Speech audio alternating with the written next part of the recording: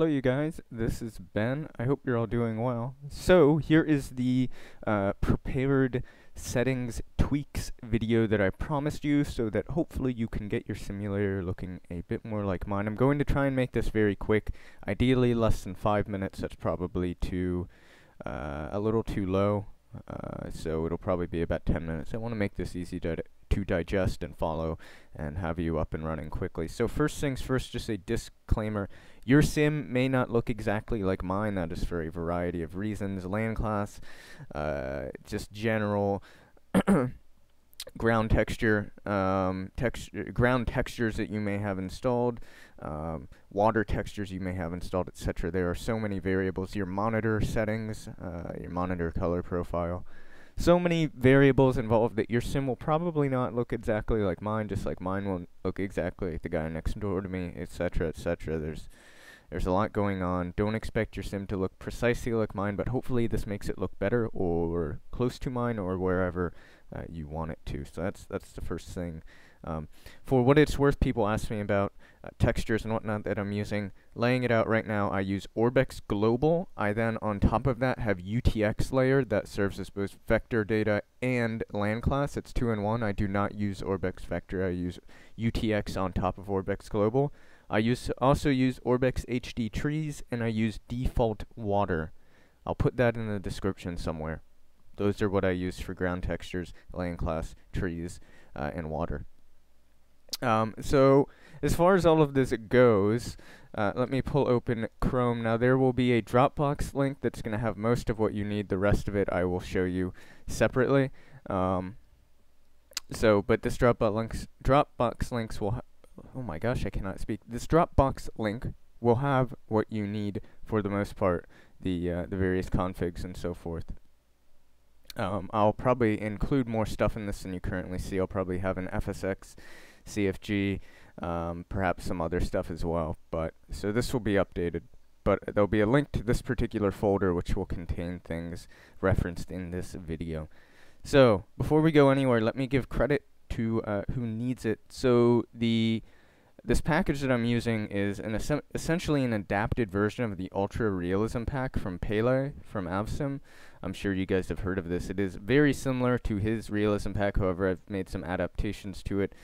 Full credit to him. The sky textures were made by Pele himself along with Eddie Butcher and Gabriel Rodrigues. Not all of them collaboratively, but them separately, and then I've compiled their textures to use as what I see as kind of the ideal sky texture set. So credit to these guys before we go anywhere else. Now, let's get into the kind of the nuts and bolts of this. First things first, you're going to want to download all of these, obviously. And once you have downloaded them to wherever they have gone, in my case, my downloads folder, you will see the 4 of them here. So, let us start with the sun and sky texture. So this is very straightforward. You take your sky textures here, your .zip. You're going to open it, unzip it. You'll see a subfolder called sky textures, and then within that subfolder there will be all of your sky textures. Now all you need to do is open your prepared directory, wherever that may be. Go to texture, there's a texture folder in the main directory, and copy and paste all of these sky textures, drag and drop, and you want to move and replace all the sky textures. If you want to back up, go ahead. If not, that's fine, but move and replace all the sky textures. I'm not going to do that. I already have them installed. There's your sky textures done. Now, as for your sun, you're going to unzip the sun folder. You're going to unzip the subfolder called sun. And you're going to copy suneffect.cfg into your P3D main directory, and it will ask you to move and replace. Don't move, except move and replace the suneffect.cfg. Fairly self-explanatory. And then sunglow.a.bmp, you're going to drag that again into your texture subfolder in the P3D main directory, move and replace. There's your sun. Done. Quick, easy, there you have it. As far as cloud textures go, for those of you wondering about my cloud textures, I do use Rex clouds now. For the high mid-level clouds, you can use set 4 here from Rex Texture Direct, or set 8. Again, set 4 or set 8 are the ones that I like. It's personal preference. And the soft clouds that I use, now let me tell you that this is Rex Texture Direct combined with soft clouds. So essentially what that means is the numbers on some of these cloud packages may differ. If you just have soft clouds, then these numbers will differ. I'm on top of that, don't worry about it. So bear that in mind. I use soft cloud set 24 now, as I just said. If you're using just soft clouds without integration into Texture Direct, I believe this is going to correlate to set 8. I could be mistaken, but I believe that this is set 8 if you're just using the soft cloud standalone without Texture Direct. So those are the cloud textures I used. You can install those as you please. With that done, that covers the clouds. Now, PTA would be the next relevant aspect of this. Now, for those of you who have seen my PTA video, this will all be familiar. For those of you who haven't, I'm not going to take the time to re-explain what PTA is. However, I will put a link in the description of this video to the website for PTA that Yuri made. It's essentially this shader customization tool made by a fellow named Yuri. I also put a link to my tutorial video so you can familiarize yourself with it. At any rate, PTA. So there is a PTA preset, and it is called PD Normal Haze. Now, in the Dropbox folder, however, it is titled differently. It's called Vertigo PTA. So, when you download all of these, what you'll want to do is go to Preset, Open, Downloads, and open Vertigo PTA.ini.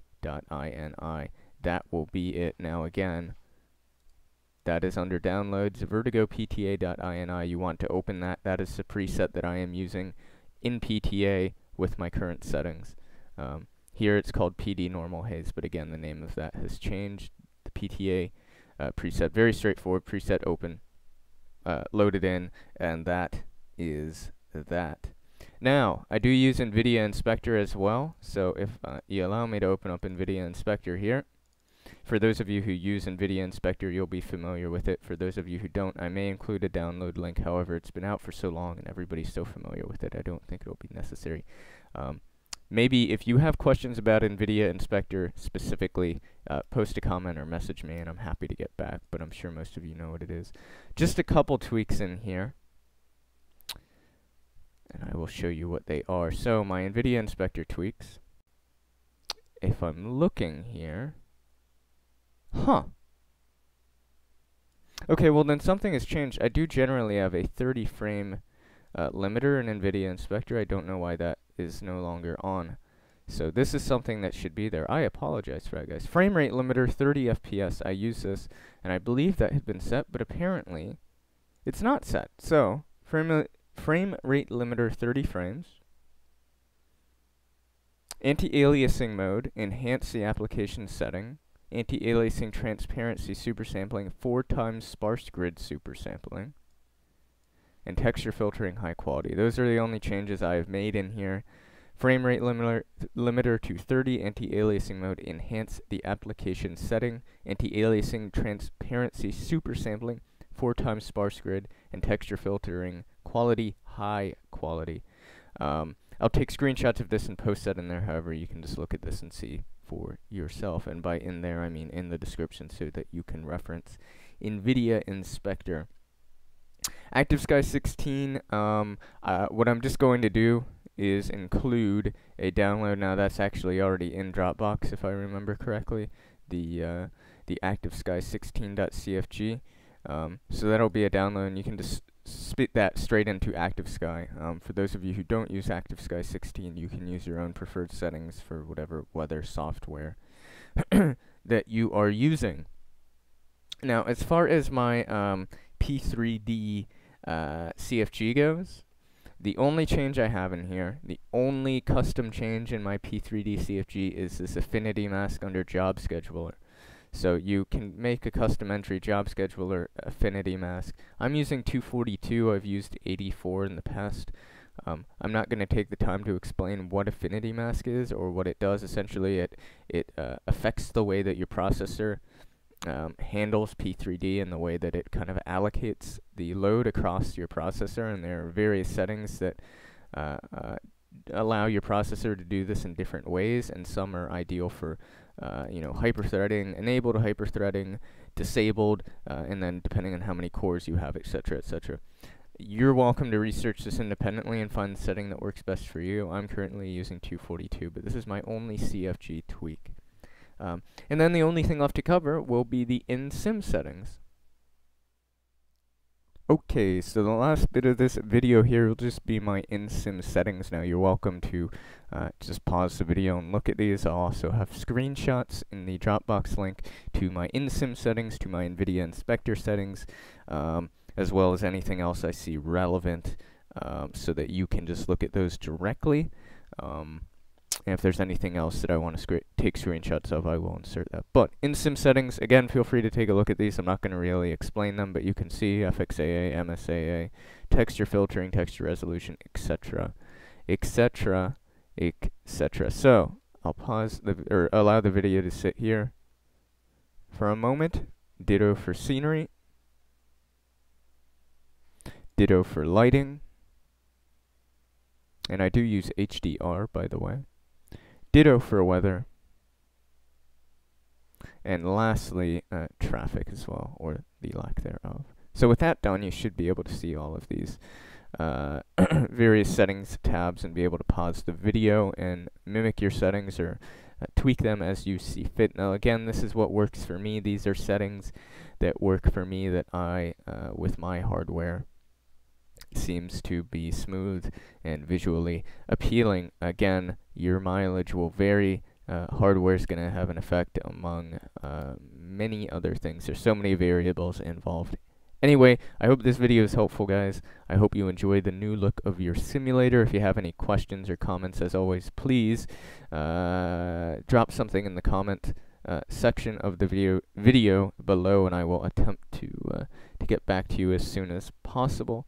If I left anything out that you guys see as relevant, please let me know, and I will try to update the video. But that should cover it. At any rate, stay safe, guys. Take care, and I will see you soon. Bye-bye.